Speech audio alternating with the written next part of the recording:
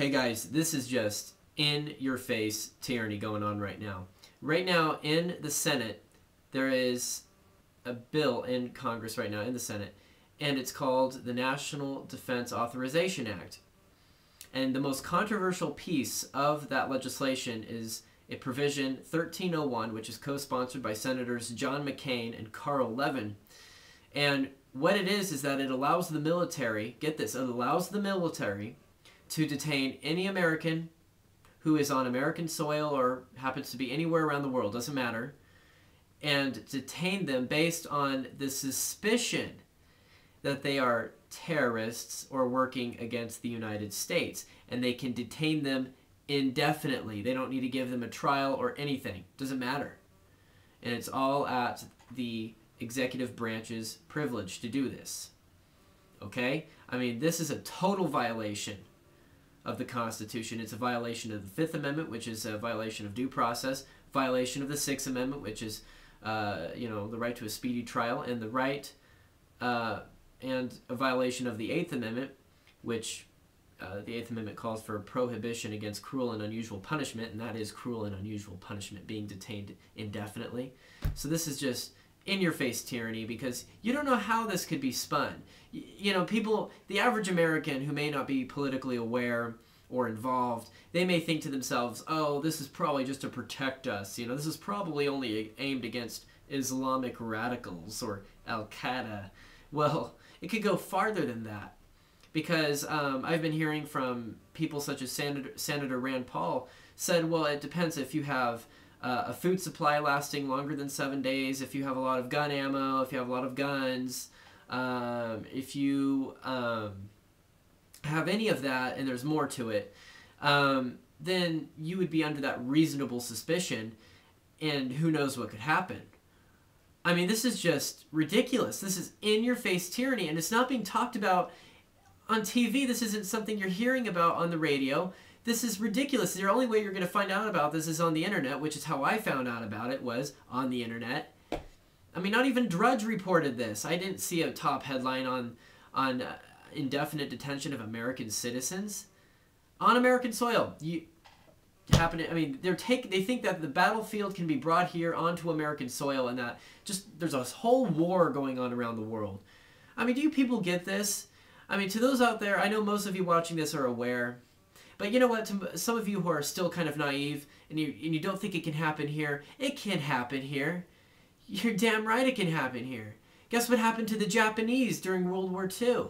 Japanese Americans, I mean, guess what happened to them? Do you remember an executive order signed by FDR himself, which interned tens of thousands, or I should say hundreds of thousands of Japanese Americans into internment camps after the Pearl Harbor attack?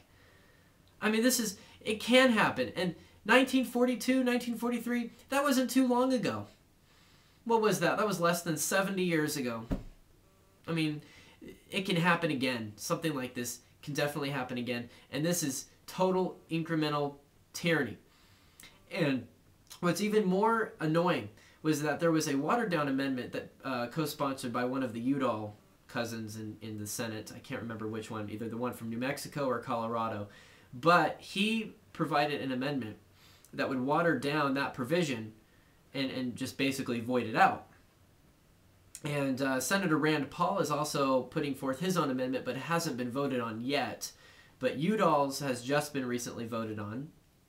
And, excuse me.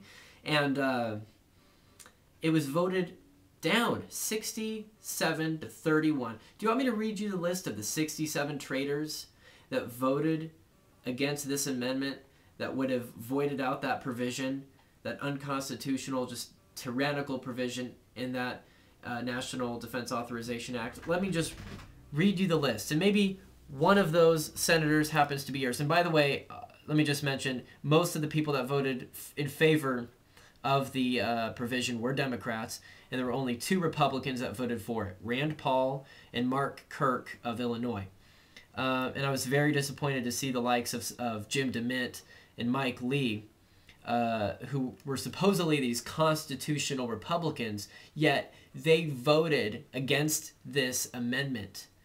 It's sickening, unbelievable. So let me read you your list of 67 traitors see who they are and which state they're from. And tomorrow, why don't you call their offices up and give them a piece of your damn mind? All right, let me read you the names, okay? Alexander, Tennessee. Kelly Ayotte, New Hampshire. This is somebody who said that we got to bring the war over here. You know, this is also included here on American soil. I mean, I read that, some kind of quote she put out today. Barroso, Wyoming. Blunt, Missouri. Bozeman, Arkansas. Brown, Massachusetts. Mr. Scott Brown. Burr, North Carolina. Casey, Democrat, Pennsylvania. Chambliss, Georgia. Coates, Indiana. Coburn, Oklahoma. Cochran, Mississippi. Collins, Maine.